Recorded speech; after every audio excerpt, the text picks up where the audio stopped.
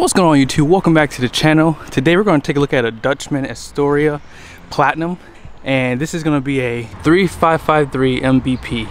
Now the last RV review that I did was on this Yukon, and today I want to take a look at its smaller sibling. Now this is going to be like more of like a luxury profile fifth wheel. This is a mid profile, so let's go ahead and take a look at the front. One thing I mentioned about the Yukon that I like was the front design of the front cap. This is going to be an insulated front cap also, and I do like the LED strips that they put on the front. And up front they are using a 18,000 pound GVWR pin box. Now the GVWR for this trailer is going to be slightly different. I'll go over that with you in a second. And it is going to be an upgraded pin box, which again is going to help with manage going down the road when you're towing the trailer. Inside the storage bay, you do have a pretty deep size. It has a nice drop off. I don't know if you guys can see that. I'll show it to you this way. Not a fan of having the spare tire in here. Now the pros obviously are going to be, it's going to be protected from the elements. So if you never really use it for a while, obviously it's going to stay pretty fresh. But you can put them under the RV using a BAL hide spare. I installed it on my RV and I did do a video on that, so be sure to check that out. But overall, one battery on this side and still a good amount of space in here. And if you had this spare tire up here, it would be a lot more. They do give you some magnets up top for the door. I like this a lot better than the latches because the latches tend to be hard to get off, so I do like this design a lot better. Up front they are using electric jacks, and it does have a 4-point auto leveling system too. You have 2 propane tanks on each side. They are using a 15-foot awning and an 11-foot awning out back, and I do like this white paint versus having darker colors. A lot more RVs are starting to change back to this white color scheme, primarily because of heat.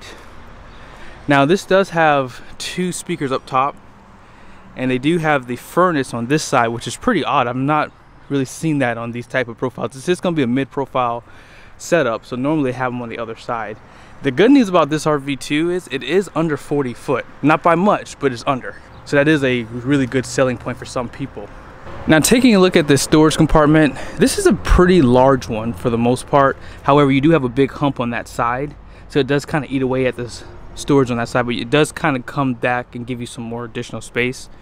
I'm not seeing any lights inside of here though. That's something that I'm pretty used to seeing, and I'm not seeing that in here. That's the first I've noticed of any RV not putting any kind of lighting system in here. Now they have some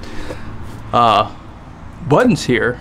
I'm not sure what these are for. Maybe when I have a chance I'll go around and take a look at that, but there are no lights inside here that I can see. Actually, I can see them now. So they give you an LED strip. I see it now right here, and I'm not sure if I see it anywhere else, but I actually like this a lot better because it goes all the way across. Maybe it'd be cool to see one kind of on this side too, but hard floor surface, which is a plus for me, and they do have lighting out here. So, and this is a decent size, not the biggest I've seen on mid profiles, but big enough. Just like most mid profile, mid bunk RVs, you only have one slide on this side. Now this is a cable driven slide, which kind of sucks, but it's not a bad thing. They're using these a lot more, so I'm hoping that these are going to become more reliable. I do like that they're using a lighter color material for the slide wall. I've mentioned on my RV it gets really hot because I have like a black material like this one here, and when you go to touch it, it gets really hot to your hand. You can't even touch it for this long. You almost have to pull your hand off of it. So just keep that in mind if you do plan on camping a lot in the summertime. And you can notice that you have large windows on each side of this slide out too. This fifth wheel is riding on 16-inch wheels. It's going to be a ST 235/80, and it's a high spec tire. I'm not sure what that means, but that's the tire they're using. They are using 6,000 pound axles. There's going to be 2, and this is riding on just a standard suspension. I would like to see something more upgraded. That's pretty normal now for mid-profile RVs. Even some travel trailers are now using that. And you guys can see your other jack system on the rear, and like I said, this is 4 points. One thing to keep in mind are your steps. They do give you the step above system. This is through MORryde, and this is probably one of the best step systems. However, the only drawback to this one is when you open the door, this is a very narrow step, so coming in and out you're gonna have to be a lot more careful, because if you put your foot on the side of this, you're gonna slide off and you're gonna bust your behind. Speaking from experience too, so just keep that in mind. Mine are a little bit wider than this, and I've still had issues, so just keep that on your list of things that you might want to upgrade to a wider step if you buy this RV. What's neat about this fifth wheel is they do give you some power outlets on the rear of the fifth wheel, which is pretty cool, and they give you some hookups for the television also.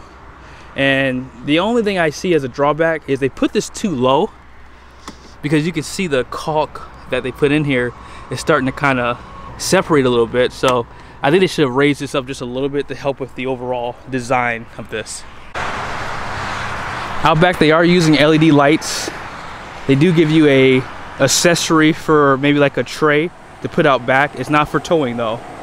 And they do give you connection for a backup camera also. It's called Voyager Y-Sight technology. Now just behind the hitch, they do give you a place to put your sewer hose. This is actually smaller than what I'm used to seeing. Mine is a lot bigger than this. And they do give you a freshwater connection, and your 50 amp connection is back here also. Same story on this side. Every slide is going to be cable driven. And this is just a better look at these wheels. I like this design of these wheels a lot. These are really nice looking wheels. This is the mid bunk slide here. I've never seen this before. I have seen it before, but I've never seen it on this design for a mid bunk.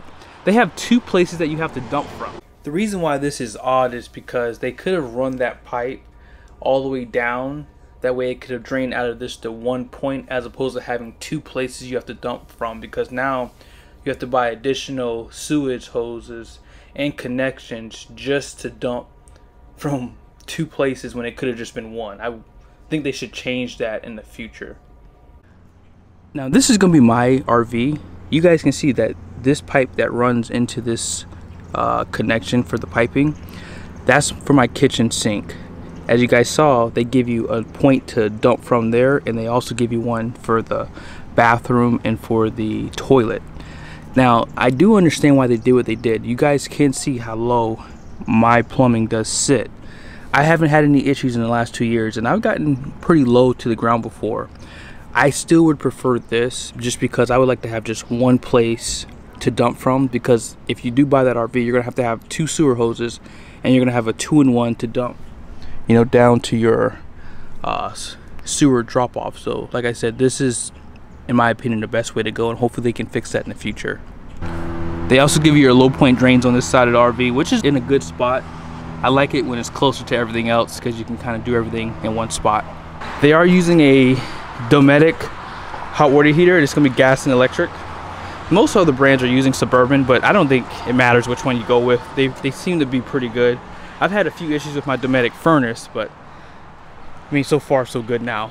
Now this is the other side of your compartment for your storage, and this is going to be your water bay slash TV hookup, and they do give you a light. And something I haven't seen yet is they give you the spray port inside of here. I like this better than the outside shower, because I don't really use hot water out here, but to each their own. I think some people like the hot water because they black tank flush with it sometimes, so that's something that I've heard online. Now one thing I would like to see, and this is not for, again, this is not a blow at Dutchmen, I would like to see manufacturers put these two connections below these valves, because when you go to pull these valves, these are in the way. So when you go to pull them, if you're staying at your site a lot longer than expected, it's just really hard to pull and open and close these, and over time these get hard to open and close. So imagine having to keep a hose out the way while you try to pull it. And they do give you a place where you can run the hoses throughout here. I just noticed they don't give you a lock on this door. They only give you one on just one of the locks. And I will tell you guys, these plastic latches are the worst. I have them on my RV. I can't stand them, and they come flying open when you're going down the road. It's happened to me 2 or 3 times, and I don't have anything pushing on the door. It's just these latches just they're not good. They're not good at all. So if this is something that might be important to you, you might want to make sure you have the dealership see if they can switch them off before you take delivery of it. Auto leveling system is right here. Gas strut assisted doors too. I'm starting to see more manufacturers put the rollers under the slides that are cable driven, and that's just a good thing, because whenever these have issues, they're starting to add these after the fact, so I guess they're able to help with the overall function of them. Alright, so when you're looking at the numbers for this rig, with all the options and features. I know it has a second AC unit, which was optional. It's 11,076 pounds. So this is a really lightweight RV. You're still gonna need a 1 ton to tow this thing. I think it has like an 1,800 pound or 1,900 pound payload dry. So you're right at under 2,000 pounds. A gas truck would suffice for something like this too.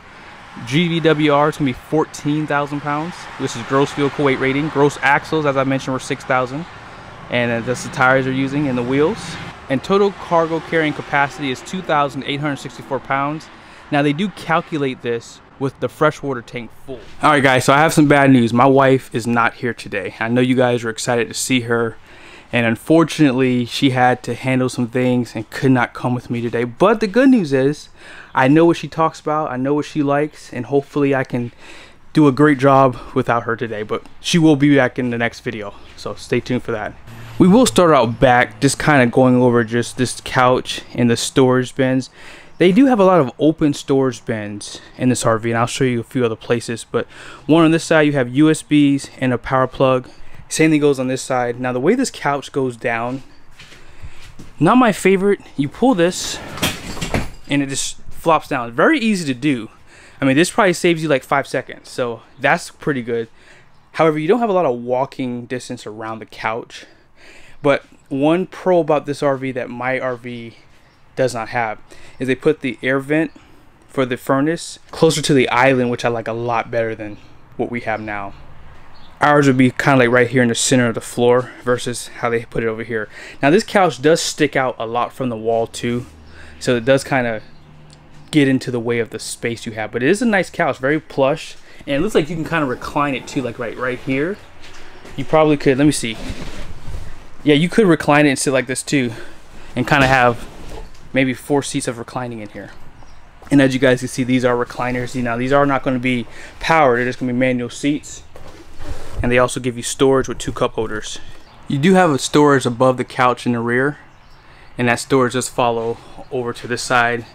Large television, and you do have a 40-inch fireplace with your radio.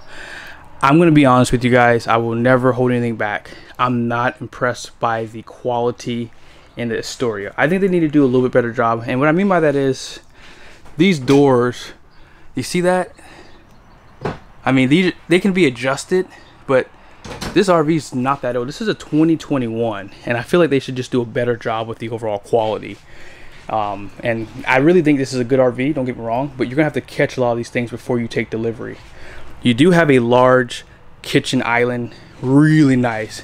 Barn sink, no slit in the middle. This is the best possible sink you could have inside of an RV. This is residential size, and I love this design here too. Very nice, very modern.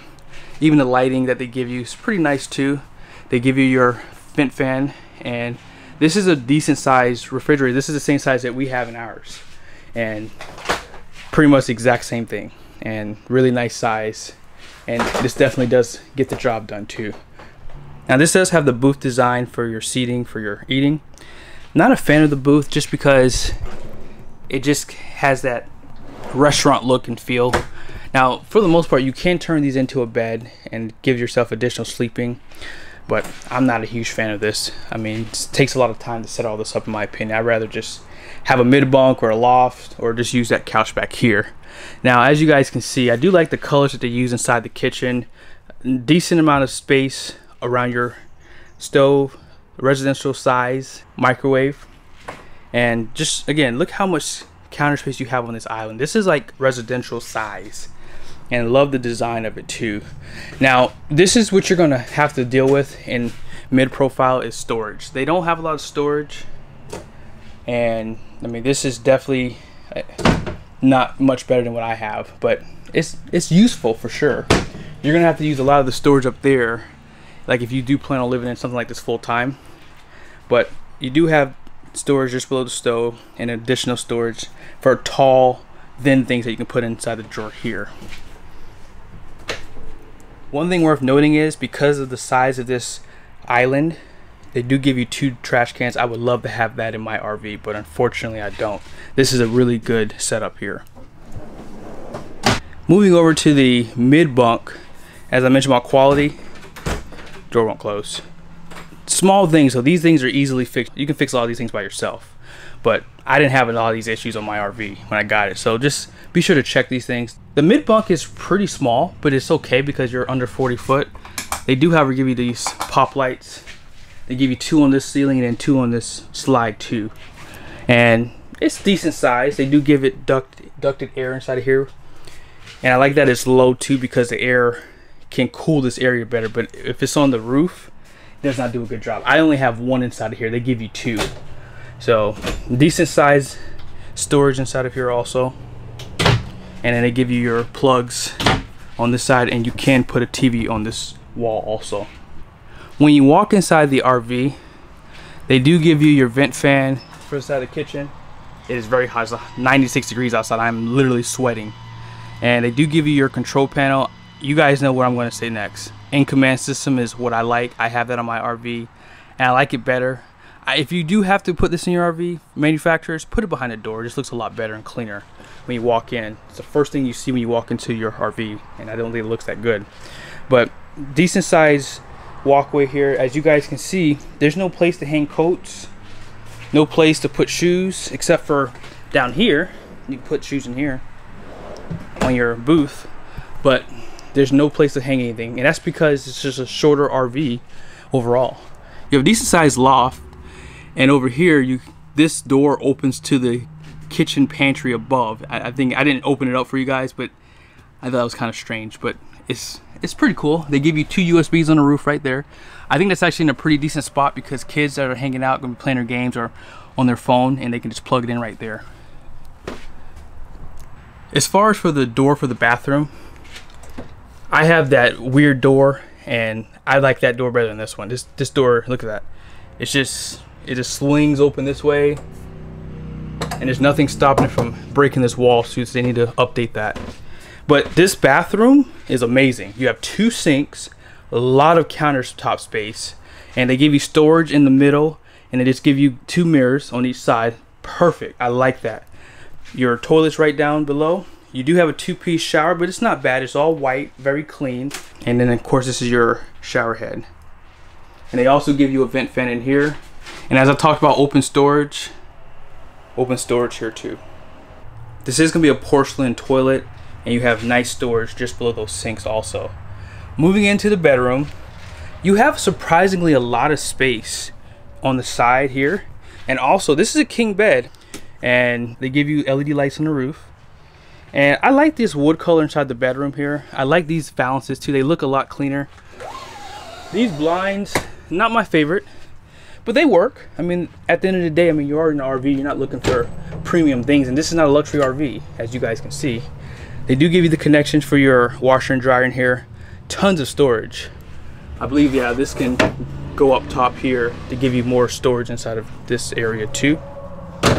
And a little bit more, not tall, but a little bit more additional storage in here. Now this is your closet. They do give you some locks. I like these better than what I have. I have the plastic locks. They've already broken a couple times, so this is better. And this is not a big closet, guys. I mean, check that out. I don't see that there's any lights in here. Actually, they do have one down here. I don't have a light in my closet. This is a good upgrade too. And I've actually had to add LED lights in mine. But this is not a big closet. I actually prefer not to have carpet in here too, just because when you have your shoes in there and they get dirty, they can dirty up the floor. But not bad. They give you 2 mirrors here, and I don't really see any plugs on each side of the bed. They have a plug down here, and I don't see any place for USBs. And in my RV also, there's a nightstand on this side, but like I said, there's no USB plugs or anything on this side of the bed here, so just keep that in mind. Now this is going to be the only dresser inside the bedroom, which is pretty common for mid profiles, and you can put a television up top. I prefer to have them already come from the factory. If it's an option, just get it done. I prefer to have the TV enclosed in something. But overall, guys, this is a nice RV. Don't get me wrong, there's a lot of quality things I would like for them to fix, but honestly, I mean, this is a 40-foot fifth wheel just below that length, and I think that for what you're getting, if you can get this thing less than $45,000, I think this is a pretty good bargain. I mean, it has automatic leveling system. It has really nice kitchen, large island, decently sized refrigerator, and it has a lot of amenities that even higher RVs have, and you can get this at a cheaper price. But I hope this was helpful, guys. Be sure to like and subscribe to the channel, and I will see you guys really soon.